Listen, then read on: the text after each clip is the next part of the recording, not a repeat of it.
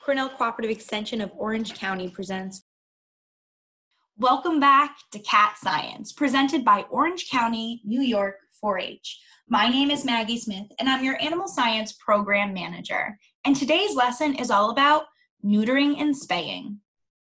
So, what is neutering and spaying? Neutering and spaying is the removal of reproductive organs. The surgeries are always performed at a vet's office and under anesthesia. Depending on the procedure, the animal may need to have stitches removed after a few days. The purpose of neutering and spaying is to stop the ability to reproduce. So what does that mean for cats? It's to stop or help not create kittens. Neutering and spaying is typically done around 4 months of age. We know that Pollo is exactly 5 months and he's ready to go. Because Pollo is a male, he will be neutered. A female is always spayed.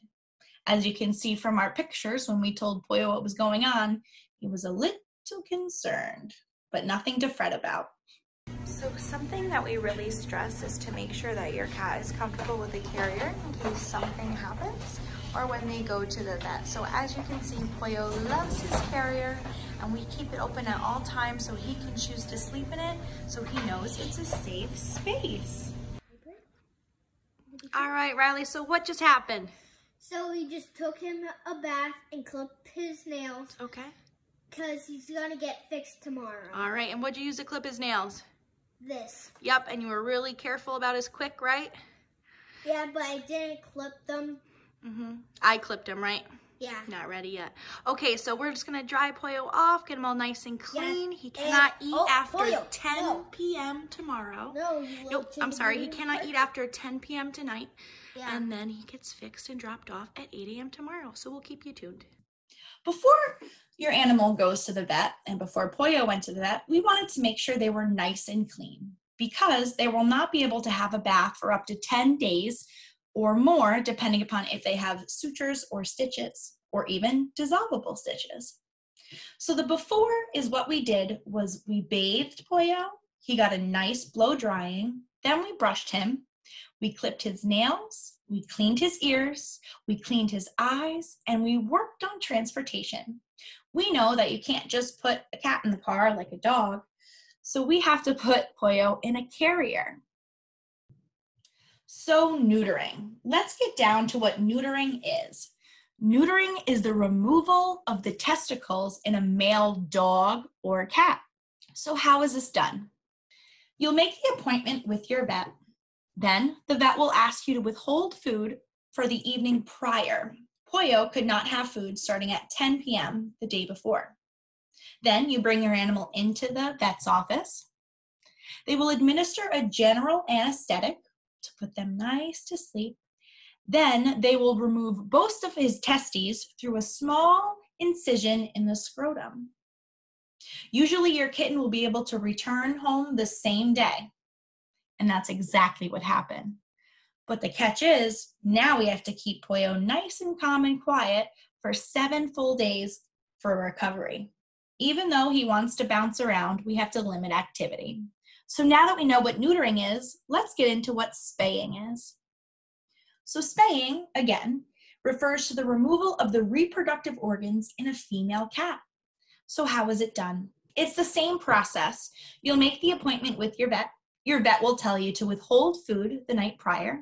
Then you'll bring your animal to the vet and they will give the animal a general anesthetic. For females, they will then shave the fur at the site of the incision. Then they will surgically remove the reproductive organs through the incision made on the flank or the belly of the cat.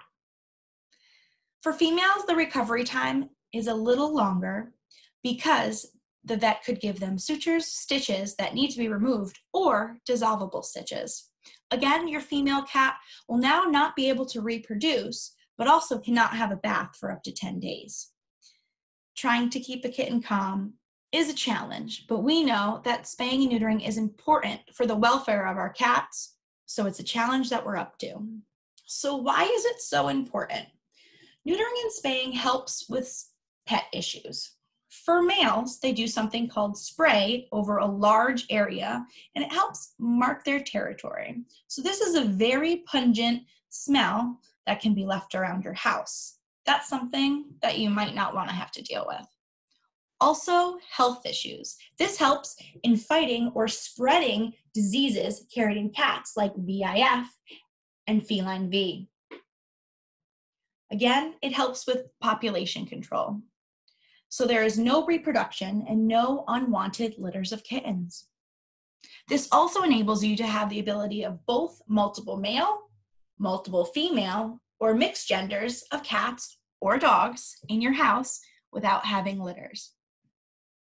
So the numbers are still out, but so you know, a cat, an unaltered female, can produce 3 to 4 litters a year, with the average litter size of 4 to 6 kittens. So a single unspayed female cat, as well as all of her offspring, can reproduce up to, the max number they're talking about is 400,000. That's a lot of cats. So let's break that down to a year. An unaltered female can produce, again, 3 to 4 litters and have approximately up to 4 to 6 kittens in each litter. So that could mean 4 or 6 times 3 for one animal. But it's important to know that the sexual maturity of a female and a male cat is 4 months of age. If they were to have their first litter at 4 months of age, think about how many litters they could have over a lifetime span of up to 20 years. That's a lot of kittens. And that's a lot of kittens who need homes. So it's our job to make sure that we're responsible pet owners.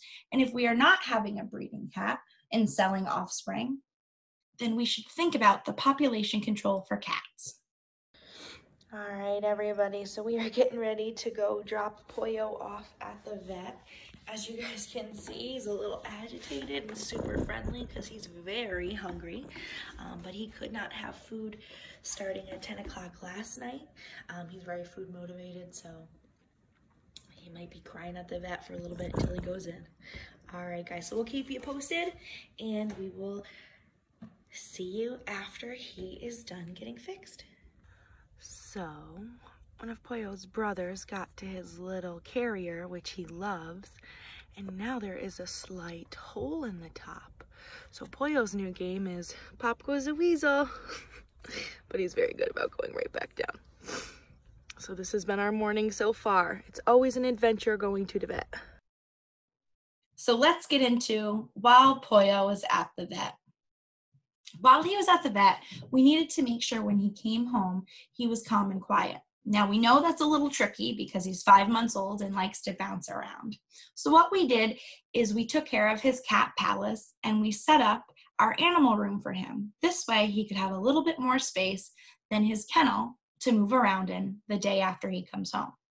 So remember, it's our job to create a comfortable, safe environment only for them. And it's very important that it's always clean, but especially when your animal has an opening in its body or a wound or has had a surgery, because you don't want any bacteria to go in through.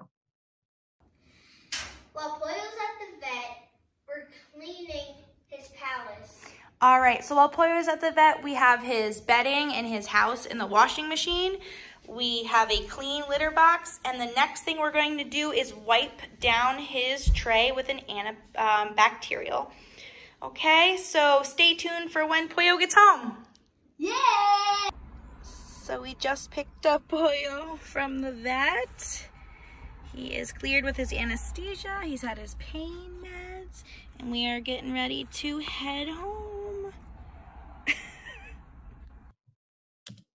So after surgery, your animal's going to be a little drowsy for a few hours. It's important that you don't feed them their normal amount of food because they can throw up. Typically, you feed them 1/3 of the amount of food you would in one feeding. Pollo was very hungry, but he was good about limiting to 1/3 that he usually had. We're going to try to keep your kitten fairly quiet for 1 or 2 days to allow the internal wounds to heal. and most importantly, all the snuggles and love they can. An important fact to know is that once a cat has been neutered or spayed, there is a stronger tendency for them to become overweight. They'll want to eat more, they might be less active. So what we have to do as pet owners to make sure that our cat is always healthy is to keep them within the proper weight.